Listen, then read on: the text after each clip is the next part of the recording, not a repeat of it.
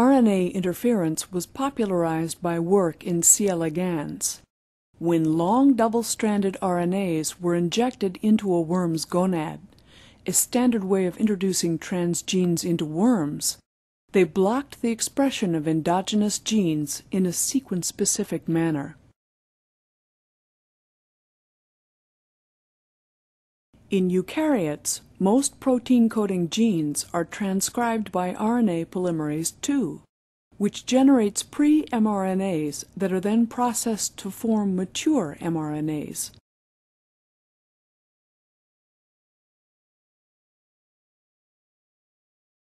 These mRNAs are then transported from the nucleus to the cytoplasm, where they are translated. RNAi can regulate endogenous gene expression. RNAi can be set in motion by genomically encoded short regulatory RNAs known as microRNAs. In algae, worms, and flies, RNAi can be activated by endogenous transposition.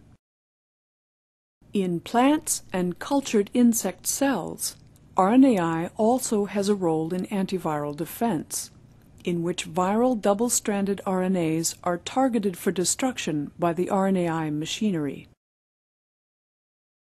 When long double-stranded RNAs enter a cell, they are recognized and cleaved by dicer, which is a member of the RNase III family of double-stranded RNA-specific endonucleases.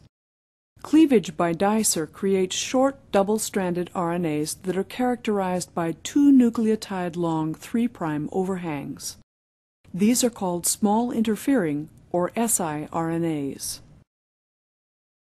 siRNAs can form a ribonucleoprotein complex called RISC, or RNAi silencing complex.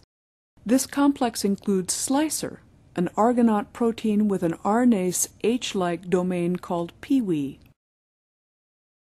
RISC first mediates the unwinding of the siRNA duplex.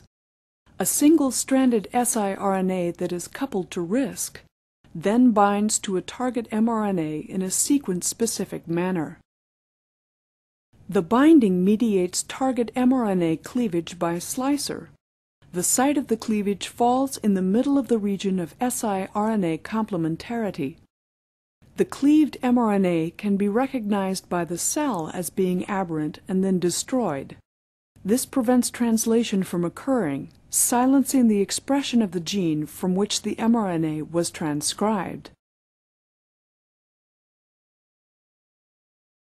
In plants, the aberrant RNA that results from the RISC-mediated cleavage can also serve as a template for RNA-dependent RNA polymerase, or RDRP. This process relies on unprimed RNA synthesis, in which the aberrant RNA is used as a template. The resulting double-stranded RNA is a substrate for dicer activity, which generates more siRNAs. In some organisms with endogenous RNAi mechanisms, for example, fungi, plants, worms, and mammals, RNAi also involves another amplification step. In this step, single-stranded siRNAs not associated with RISC bind to their target mRNAs in a sequence-specific way and serve as a primer for RDRP to polymerize the antisense RNA strand. Such specificity is intrinsically sensitive to natural sequence variation. The double-stranded RNA molecule that is created serves as a substrate for dicer, which cuts it into siRNAs. In turn, these can either unwind and prime RNA-dependent RNA polymerization, or together with RISC, mediate the cleavage of target mRNAs.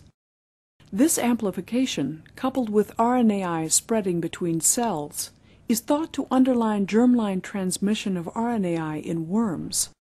RNAi spreading has also been described in plants, but not in mammals.